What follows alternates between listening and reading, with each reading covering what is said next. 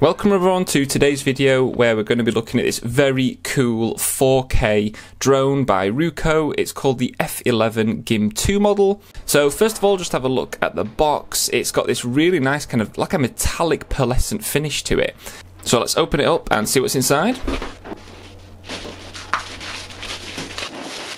So we're greeted with this really nice carry case or protective case that already comes with the drone. It feels quite hard wearing, it's got a nice finish, like material to it, and the zips themselves are covered. So when you open it up, inside there is a protective sponge layer over the top. You've then got a zip compartment which has got your usual stuff in, like a user manual, a few warnings. Inside we've got a couple of charging cables which will be for the battery of the drone and also for the controller itself. This product for the price actually comes with 2 batteries, which is really cool, and they actually last quite a long time. I won't go through the user manuals because, you know what, I'll actually show you later on in this video how to set up the drone and get flying. So first of all, let's take the drone out and have a little look at it. First off, it actually feels and looks really nice. It's got like a sort of a satin finish to the plastic, if that makes sense. It does feel quite weighty and durable, and it comes packaged nice and safe. Let's have a little quick look at the controller, which first glances are really nice. I actually think, in a weird way, that this is actually nicer than my Mavic 2. It's quite cool how the actual spare battery in the box comes in this little section that slots into the case itself, so everything's really nice and protected. So I'm just showing you that this is the spare battery that you do get with the drone in this box.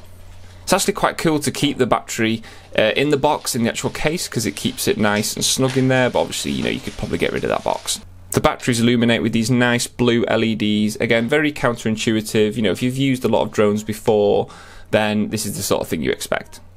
So back to the drone itself. So they come with these little like cardboard paper covers just to keep the props not from sort of moving in transit, but obviously you can remove them once you've got the drone and you're flying it, just bin them. But the props fold out really nice. They have a nice kind of clunky feel, nice and safe. They kind of lock into position. You've got various like warnings on there which you can just peel off, like about the gimbal protector. It's nice that it comes with that, very easy to take off. And then the camera itself, which actually looks really nice. With it having the multi-axis gimbal, just like a lot of the high-end drones, you know, I'm really excited to actually try this out and see what it is like to get nice footage. It does state it's 4K, and now I've seen the footage actually after flying, I can actually say that the quality of the footage is really good. Batteries just come out with a simple sort of pressing 2 buttons and pulling it out, and then slots in and clicks in really nice. And again, just to fold the props away, I always do the bottom ones first and then the top ones. And as you can see, it folds in really nice into a nice, comfortable, manageable size. Back to the controller. What I love is how nice and compact it is, but then everything folds out. So you've got the actual phone holder there, which just flips out towards the top. And then you've got the 2 arms that come down. They're obviously just actually for you to have more of a comfortable grip on the controller. You've got the usual protectors on there, which are always satisfying to take off. And it leaves you with this really high gloss piano finish, which just looks so premium and high quality, and it even feels it. It's not cheap plastic. You've got nice textured areas. You've got the high gloss. It's a really nice controller. The joysticks also feel really nice and grippy and safe to use. So next thing is to get outside. I'll show you how to set up the drone safely, get flying, and see what the footage and the live feed is like. Right, okay, so we're outside. Let's get this Ruko drone set up and go for a fly. See what it's like to fly, see what the features are like. So let's take this little gimbal protector off, which is cool that it comes with as well, nice and easy, because sometimes these things can be quite hard to actually take off. Now what I'm going to do is I will do a screen recording so that you can see sort of everything that I see. And what we're going to do is going to go to the Ruko app, and we'll go to, you click on controls to ensure safe, etc, etc, start, don't need to watch a safety video, so unfold the arms, done that, remove the gimbal, done that, long press on the drone. Not sure if you heard that, but basically it does a nice little jingly, jimey chime just to let you know that it has been turned on. Let's go to next. Unfold the antennas. Let's do that. Unfold the phone holder. Unfold the handles and long press on the transmitter. I didn't actually need to long press it, just pressed it on. So it's saying connecting, and it's saying it can take about 40 seconds. So let's just get my phone mounted. And actually, one thing straight away to point out is I love this phone holder.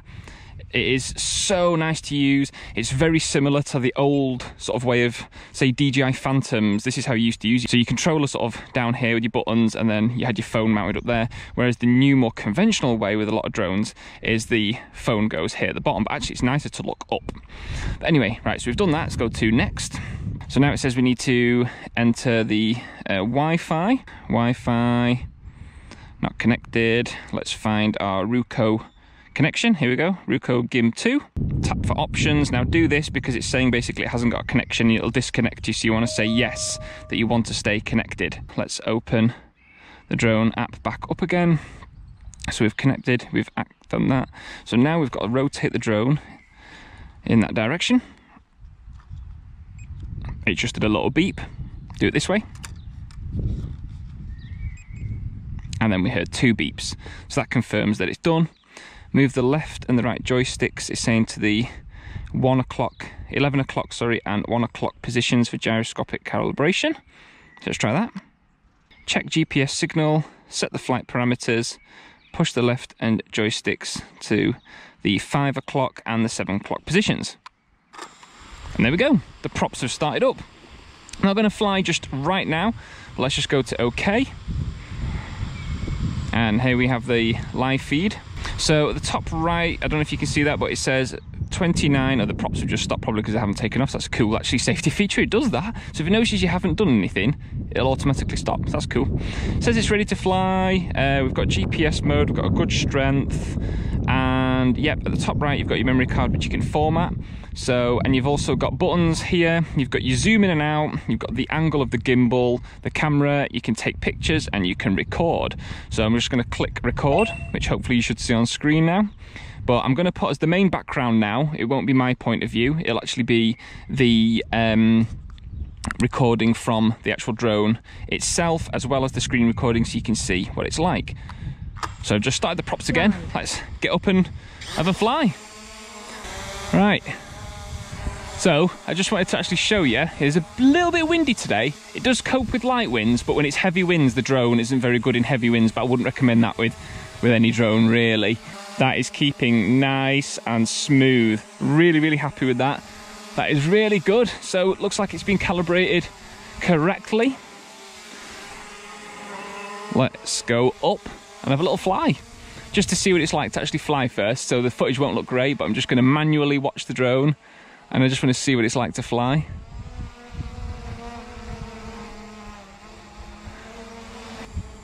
Flies really nice, really smooth. Yeah, that is really cool. Now, actually, one thing to point out on this drone, it might be good to show you actually sort of quite close to me. But if I click this little button, bottom left on the screen, the first one is camera mode, which if I go fully back, look at that, and fully forward, oh, the wind is going in that direction, so it's probably helping the drone. Let's actually do it this direction.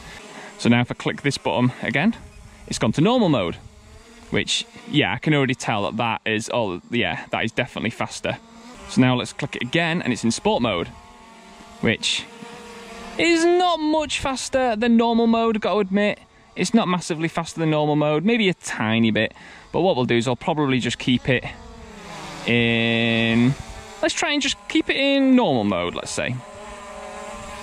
Right, let's go up and just again have a nice little bit of a fly around.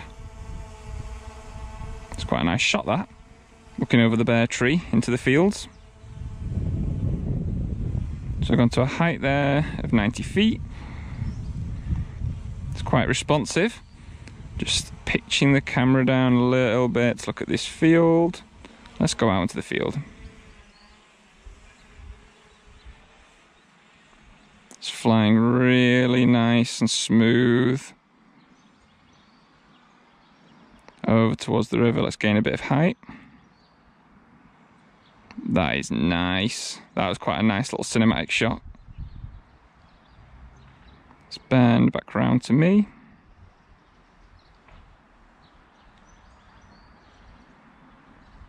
That is nice, that. The live feed is awesome. The live feed is, I would honestly say, just as good as my 3 times more expensive DJI Mavic. That is a really, really good live feed, honestly. I think for the price point, that is excellent. Really happy with that. I mean, I'm not sure if it is, but it looks HD to me. Oh, I just heard a train. Wait a minute, this is the perfect time to use the zoom. And again, look at that. I've zoomed into the train in the distance. That's cool. You're not going to get cinematic footage from it, but look at how far away it's zoomed. And again, oh, look at that. That is really cool. So what I'm going to do now is actually, let's try the return to home feature. So let's fly the drone, you know, a good little chunk away from me first. So we're 200 feet up. And we've got quite a bit of a distance, right? Let's try the return to home.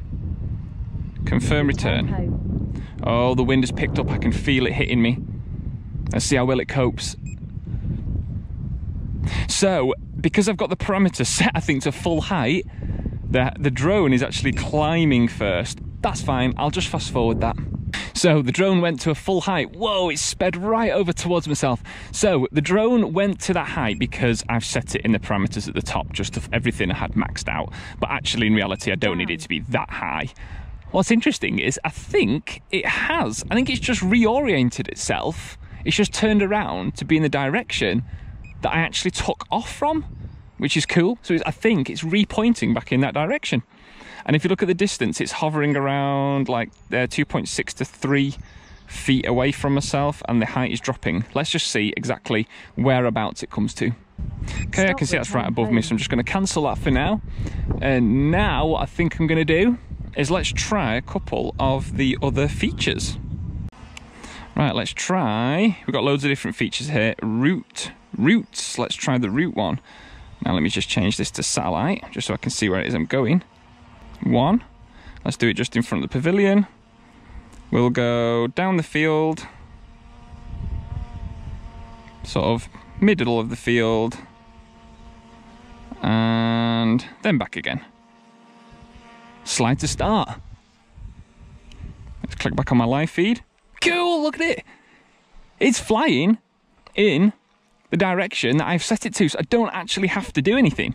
So if you actually just want to have a nice straight set route, you know, all you can do is, I think I can control the gimbal. Let me just see if I tilt it up. Yeah, there we go. The gimbal is just tilted up, tilt it back down again a little bit. And it's actually following the route that I have set out. How cool is that? Look, and it's turning. There we go. And it should be going towards the middle of the field. I can see it there. So it should be going over these pylons, just past this centre pylon, and then it should be turning back round and coming here. That is really cool. That is a nice feature to have. Do you know what? It's actually a feature that, you know, you do get in your higher end drones, and it's just nice, something nice to have. You know, you don't have to do the flying as long as you use the satellite. Make sure you're safe with your surroundings, with your heights and whatnot, and yeah, just let the drone do the thing it can do. That is very cool. Right, let's do image follow. Start. Right, so I'm gonna have to bring this down now. Let's bring this down, let's get it closer to me. And there I am. So let's draw a little box. I've drawn a box. Is it gonna follow me? It's following me. That is cool. Let's try and outrun it. Nope, let's try and confuse it. Can it keep going? Can it keep going? Can it keep going? Can it keep going? It is!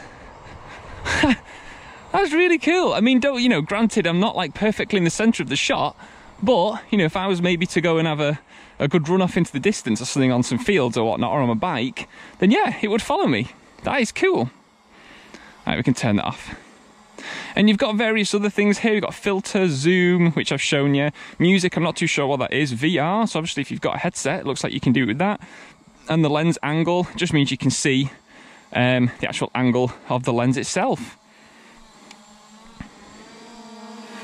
Yeah, I've got to admit, that is a very, very cool drone. Let's get a nice good close-up of it.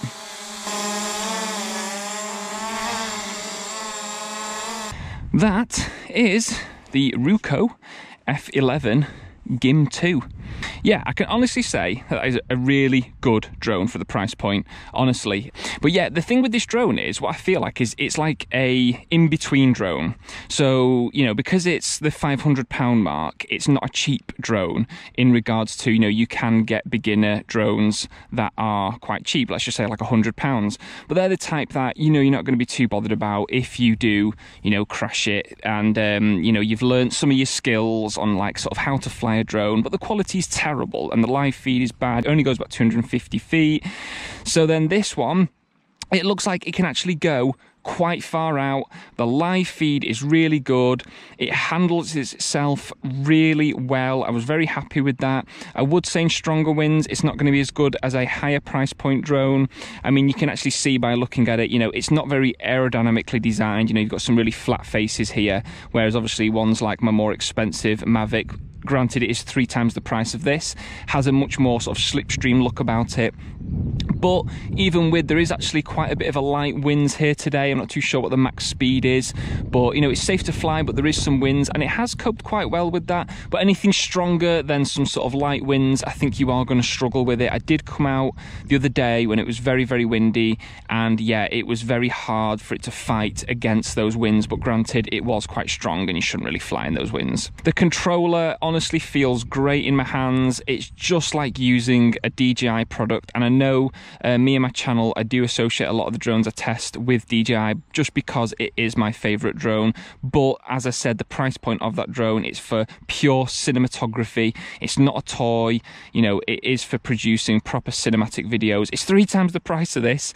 but this actually feels just as good. If anything, I actually think it looks a bit nicer, and I actually prefer this. I prefer having the screen above the controller. I just think it's a bit more counterintuitive to have the controller in my hands and look up rather than having to tilt and look down at a screen and away from potentially where the drone is in the distance. If I'm holding the controller like this, I can just sort of, you know, now and again I can look into the distance and see the drone, whereas I'm looking down here. I know it maybe doesn't feel like a big difference, but actually, honestly, having it up here does feel really, really nice. It does look and feel quite of a quality product. I like how it isn't like a battery charging one. You do charge it via a cable, via the USB, just like you would with any other high-end drones. The gimbal seems to work very well. It seemed completely stable. When I was up in the air, it didn't once have any kind of little crazy mechanical issue where it might have glitched and messed about, but no, it didn't. It seemed to work very, very well. The only downside from it is when you do tilt it completely down. So what I mean is it doesn't go 90 degrees looking completely down flat. So, you know, if you are looking for shots like that, then you've got to bear that in mind, that this doesn't go one like completely 90 degrees. But apart from that, I would honestly say, for a DJI user, I can honestly say that that gimbal seemed to perform very well via the live feed anyway. So I'll leave the video there, everyone. Look, if you are interested in getting this drone, then I can honestly highly recommend it. I think for the price point of £500, it is worth it. It's a very good drone for somewhere between a beginner and someone wanting to produce full cinematic footage. You want something that flies well, it's got a multi-axis gimbal, it's got good battery life, it's got a very good controller, it's got great live feeds. You know, there's a lot of good stuff going for this thing. I will put a link into the description so you can get one yourself. So that's it, everyone. Happy, safe flying. See you soon. Bye.